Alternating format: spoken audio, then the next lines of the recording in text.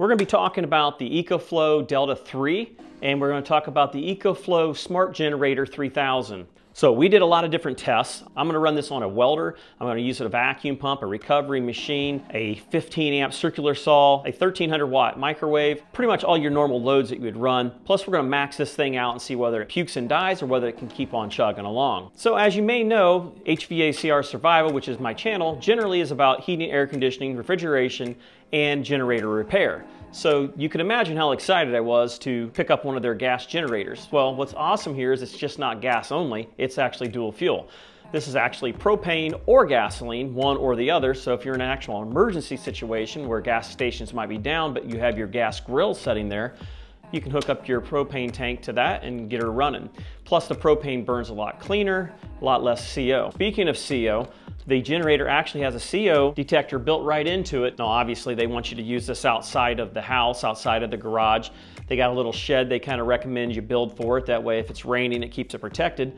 But what we're going to be doing today is we're going to talk about the Delta 3, which is the primary reason for this video. But I'm going to show you what your options are when you have a smart generator. For me, I've been powering my house with gas generators for several years now. The power stations have just now finally become large enough with the production of the Ultra or the Delta Pro 3 or even the original Delta Pro. So now I actually have options of going battery and then also having the generator for a backup. Something to consider with normal generators, they run full bore, constantly wasting fuel the whole time, even when your load is small. Now there are generators out there with eco mode on them where they'll slow the idle down, which is going to save you fuel. But my warning for you is make sure that it's an actual inverter generator, because when you slow down the generator, you'll actually affect your frequency, and most homes have to have 60 hertz here in the United States. When you slow down a generator, it screws up your frequency. So if you buy one of those cheap ones, you can actually do a lot of damage. And speaking of fuel, depending on how hard you're running it, the gasoline can run up to 3.3 hours. And with a 20-pound propane tank, you can get up to 11 hours under a full load, or you can get up to 33 hours if the load is light. So as you can see, you've got flexibility now. Most of the time when you're losing power, it's not a sunshiny day for your solar to work. So for me, the gas generator was a great backup. Solar panels are great, but you usually need quite a few of them to actually charge things quickly, unless you got a smaller battery system like this one right here. And speaking of the battery life, the Delta 3 here uses a 1,024 watt-hour battery with the latest generation of lithium phosphate that gets you up to a total of 4,000 life cycles. And even at the end of those 4,000 life cycles, you still have only a 20% reduction, leaving you 80% capacity. In other words, you got upwards of over 10 years of runtime out of these. And in the unlikely event that you have a breakdown, EcoFlow backs their products with a 5-year warranty. Bouncing back over here to the Delta 3, it is expandable with an extra battery. You can up it to 1,000 extra watt hours, or you can take it up to a total of 5,000 watt hours by adding the Delta Pro 3 battery with an adapter. You can give yourself a total of 5,000 watt hours. So depending on what kind of wattage you need to run your house, your camper, or whatever you're planning on powering, this might be the right size system for you. Another nice thing about it being a smaller system is it charges really quickly. The D3 here can actually charge up in about 56 minutes from 0 to 100%, which allows you plenty of time to get back out on the road and not have to worry about spending all day charging. And speaking of charging, you're able to charge this with multiple different inputs. You can use solar, you can use the gas generator, you can use a wall outlet, you can use the 12-volt input through the cigarette lighter adapter, or you can use the 800-watt car adapter that they have available that allows you to charge it straight off your alternator with the DC to DC charging. Now, some of the things that they've done here on the Delta 3 compared to the Delta 2 is they made a lot of improvements on sound. So one of the things they did was they actually moved the fans to the front into the back so that it can pull air through the front, out through the back, and keep the unit cool and quiet. This unit doesn't put out much sound at all. Even under a hard load, it only puts out about 40 some dB. Another thing they did here with the Delta 3 is they actually copied the design of the Delta Pro 3, and they used very similar display here on the front. It's very easy to read your input and output wattage. You can see exactly what your battery life is on the sides, how fast it's charging, lets you know that you have UPS backup, which they improved that too. They also improved the switchover speed of the UPS. Now it does it in as little as 10 milliseconds, which should work for about any kind of computer out there, even under hard gaming conditions. And they even implemented a smart plug so that it can actually tell the server or computer to supposedly shut down. Now, of course, I don't have a server, so there's no way for me to test that, but that's supposedly the integration that they've got built into it. Another big improvement they did, and probably an industry first here, is they increased the USB-C fast charging up to 140 watts each plug, not just 140 total, but each plug is 140 watts. And then over here on your USB-A, it actually gives you a total of 36 watts on each plug. Now on the layout here, you can see that they have rotated them left and right, which allows you to get different types of wall plugs on here. So if you have one of those big wall warts, it's going to make use of the different positions here so that you're able to get as many connections into the front as possible. Now jumping onto the back, you have two 5521 DC plugs. You have the traditional 12-volt accessory plug that you would see in most cars, and up here at the top where you charge it at, it has a slide-in shelf which gets it out of the way, that allows you to hook your extra battery here in the front. You have your two solar inputs here on the side, and your solar inputs here are rated at 11 to 60 volts input, up to 15 amps, and then you have the traditional 3-pin plug for the AC charging. As you can see, this thing is pretty easy to move around. It only weighs right around about 27.5 pounds. So most people with just their little finger here can pick it up and take it where they need to go.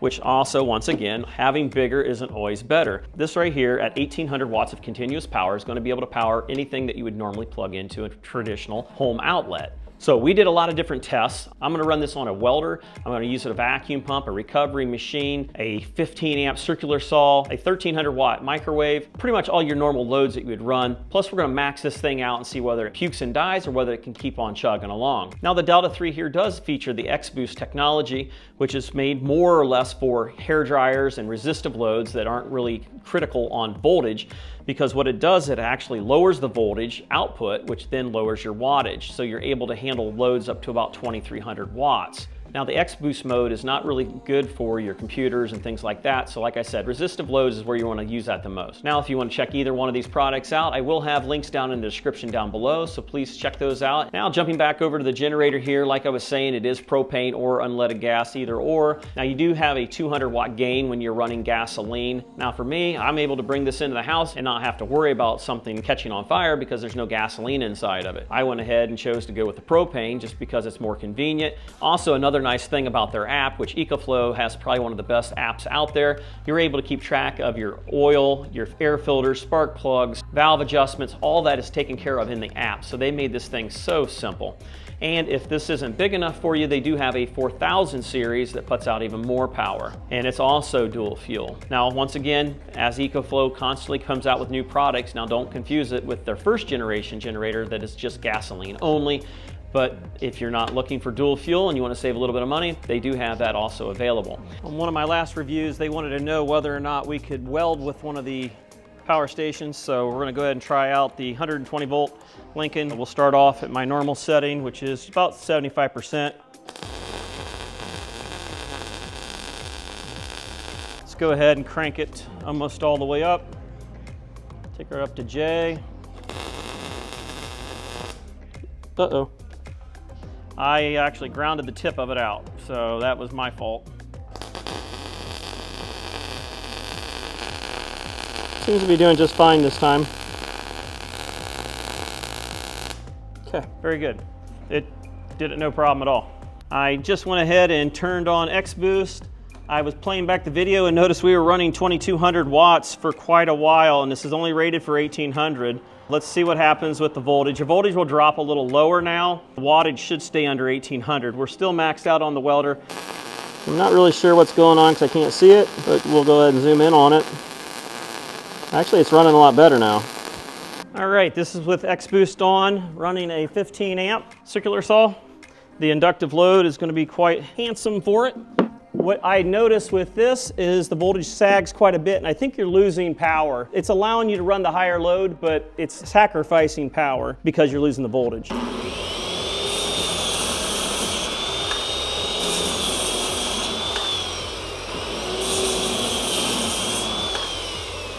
No problem there, but let's try it without X-Boost. All right, we have X-Boost turned off. Let's go ahead and start over.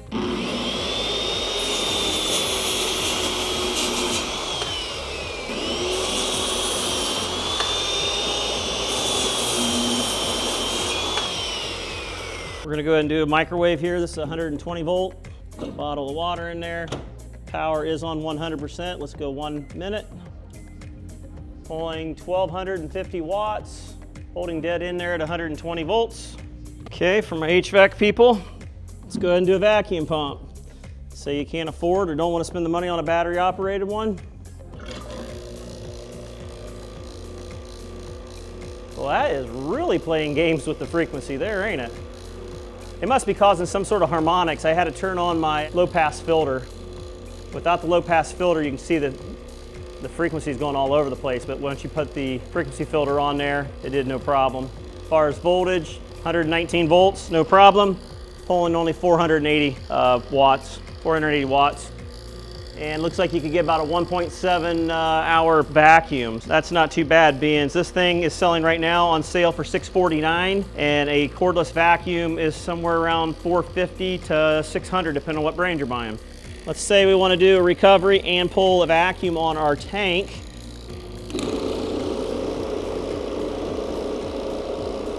We're running 876 watts. We had a peak out there. Turn off the vacuum pump, pulling 400, kick back on the vacuum pump, turn off the recovery machine. You can run them both, there you go. We have a full charge battery here. We're plugging it in first thing in the morning. It is 7:58, and that's our date and time. We'll see where it is at the end of the day. It is full of stuff. All right, it's 5 o'clock.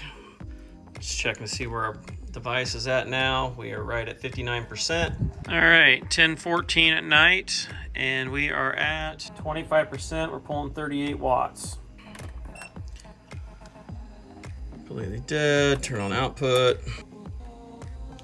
Got less than 500 kilowatt hours out of it. Had 11 hours and 27 minutes of runtime. We just turned on the power station here for the inside refrigerator. We just started out at 100%, and we've got the watt meter going, so we'll see what we end up coming up with and track it. So according to this, if it was running non-stop, we'd have a total of 5.3 hours out of it at 165 watt draw. Okay, so I got home. It is 6:11. I didn't look sooner, but completely dead. Luckily is 42, 44 degrees, so it must have not went out too long ago. As far as kilowatts out of it, I got 750 kilowatts, so 750 watts. It looks like we had 8 hours and 32 minutes of runtime out of it. Well, let's do some math here. We'll have to do the math, do that math right there. Let's throw that up on the screen. All right, it just shut down at 5%, which is where I had it shutting off at, just to help protect the battery some. Our drain down was 863 watt hours. It comes out to about 84%, which is pretty much in line with all the other tests that I've seen. Because the power factor on the refrigerator is different than a resistive load, you're gonna lose some efficiency, so those are some things that you gotta take in consideration. We've been charging now at maximum charge rate of 1500 watts, and as you can see, we're running right in at 39 dB. You can just barely even hear the fan running at all. We're checking out the thermal imaging here of the power station. As you can see, our hottest spot is in the middle area. We bring over the pointer, which is right in the center, and that's picking up about 100-degree area in the center. The thermal imager is picking up a maximum of about 111, 112, which is right up there on the top there of the handle. Now that's direct radiant heat coming out of the back. So for more accurate temperature, if you went to the center white one there, you're looking right at about 91 degrees. The actual skin temperature down here in the room, if you go to the wall, 65 degrees because we are down in a basement area. Coming around to the back side of the power station, you can see some of our highest temperatures are going to be coming out of the back of the injection point.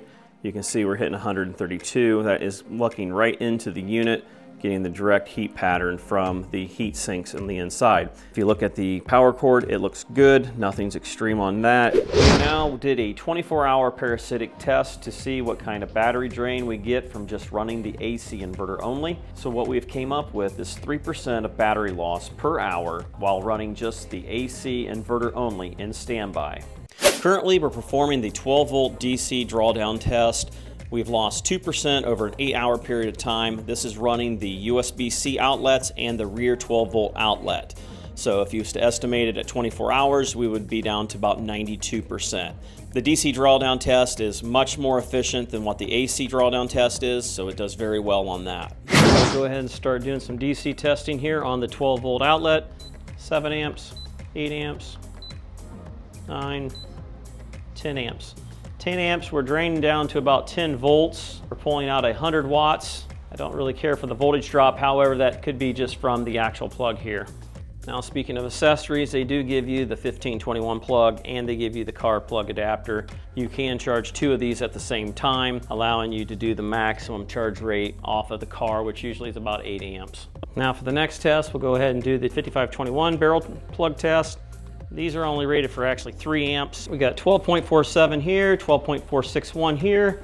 Let's slowly increase. There's 3 amps what it's rated at. We're holding steady at 12.37. As you can see, we're actually pulling 5.6 amps out of there. Finally starting to drop in voltage. All right, we'll go ahead and test out the USB-A. Unless you've got a device that's actually talking the language that it's talking at, a lot of times you're gonna have an issue with getting it to do it. So what we'll do on the 140 watt is we'll hook up the MacBook Pro and it will pull up to 100 plus watts on that. You can see we're holding right in there at 4.7. 18 didn't like it over that. So let's go ahead and plug in the MacBook. You can hear the computer just kick on. We've already jumped up to 19.9 volts. Pulling 47 watts so far. We may have a limitation here on my plug. So let's go ahead and plug it in directly.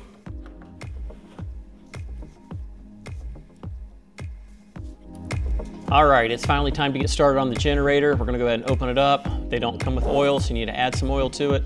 We're gonna hook up the battery. We're gonna put her back together, hook up the propane, plug in the connector, and we're ready to get started.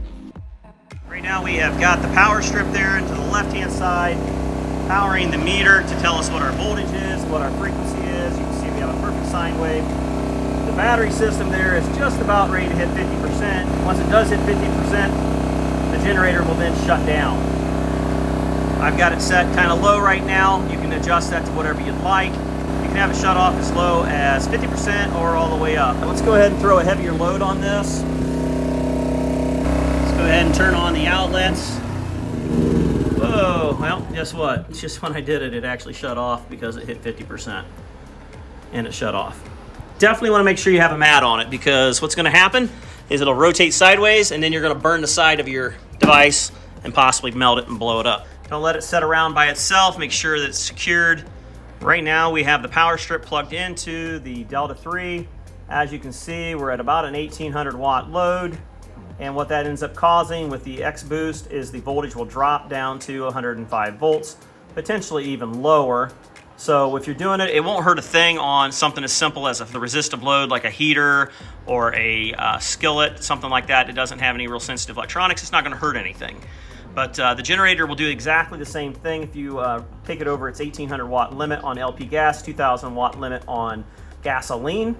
That's right, LP gas is not as powerful as what the gasoline is. You do lose 200 watts of power when you are running the LP versus gasoline. However, the LP is a lot cleaner burning, a lot more convenient. It doesn't go bad, it doesn't get moisture in it, things like that. So as you can see right now, like I said, it's running 1800 watts, no problem. But we are actually running both heaters right now. So technically, we are probably well over 1800 watts, but what it's doing is it's trying to keep it at 1800 watts. The true limit, if we was to bring the voltage up, would be much higher. Let's go ahead and unplug one heater, and it will jump immediately up to 120 volts. And you can see that the actual output wattage is 1400 watts just by the one heater there on the left. That heater is doing 1400 watts. Let's switch the heater so we know what the one on the right is. So we got 1400 on the one. Let's go ahead and plug this in. Load increases, voltage drops, keeps it at 1800. Unplug the other one, and that heater right there is pulling 900 watts. So 14 plus 900 would be about 2300 watts. We're drawing about what would normally be a 2300 watt load, but we're able to lower that wattage down by dropping the voltage. So that's basically all X Boost is doing the numbers game by dropping the voltage. You keep the wattage under. All right, now we just seen the generator kick on. It's getting ready to start charging because this just went down to 30%. Generator just, Bluetooth came on. It's gonna start up. That's the first start attempt. Sometimes it takes 1 or 2 tries. Here it goes again. Got it. Generator is going to speed up as it gets the load increased onto it. There, it likes it. So what we got going on here is we've got 2 heaters running over here, and you've got the actual battery all running, and it's able to handle it at 1800 watts. But like I said, it's doing it with 92 volts. Now we do have the generator set up that when it has a load of under 100 watts, which this is adjustable, you can put it at whatever wattage you want, you're able to have it shut off on its own. So we unplugged it, we brought it over to here. Like I said, we did do a little number to it there, so you definitely want to be careful. Okay, we're at 31%, should be kicking on here in a second. That's what I had. As you can see, the little green light came on the right-hand side. It's pretty common for it to fail on the first try there. On this time here, it should start. There it goes. So if we was to drop that down a little bit, now the output load is only 700 watts. That means we should be able to get a little bit more into the charging of the battery. It still is not coming up by much. Let's go ahead and kill the load. We'll go ahead and monitor voltage on the generator. We are still charging at 500 watts there on that battery. I think it's trying to protect the battery. Let's just go ahead and pull the plug on the actual power station. Let's plug it straight into the wall. Not sure why it's acting like this. Like I said, it might have got hot and damaged when the muffler was right up against it. That would probably be a good idea to put a little bit better feet on it. The feet feel kind of, they got ribs in it and stuff. I mean, but yeah, they probably need a little more grip on them. So we'll just go ahead and give her a while and see how she does. All right, here's a quick rundown of everything that we've seen at the last part there. So the power station was discharged and recharged very quickly, which causes heat. Heat causes things to go bad. So with EcoFlow's battery management system that's built in there, they monitor the temperature. You can actually see the battery temperature in the app. It was actually protecting itself and slowly putting the charge in at 500 watts. Once it cooled down, it went right back up to the 1,000 that I had it set at, and everything worked fine. As you can see, the generator pretty much takes 2 tries to get it started, which is not too uncommon. It communicates back and forth with the power station with Bluetooth, and once that was all connected and everything's figured out, you're good to go. When these are provided, a lot of times these do not come with an owner's manual yet, that everything's still in the prototype mode. So a lot of times we don't have all the information and you gotta figure things out on your own as you're going. So here's what I'm gonna mention also. Even though the equipment was provided to me to test and mine to keep, I'm not paid to actually do the review. So I am free to give my own opinion of things, like mentioning that the feet on the bottom of the generator were a little slippery. Now my garage floor is really slick. It's a kind of glass finish, and that could happen. So they don't recommend you run the generator inside the garage anyhow, so it should really be outside. That's how you prevent getting carbon monoxide into your house.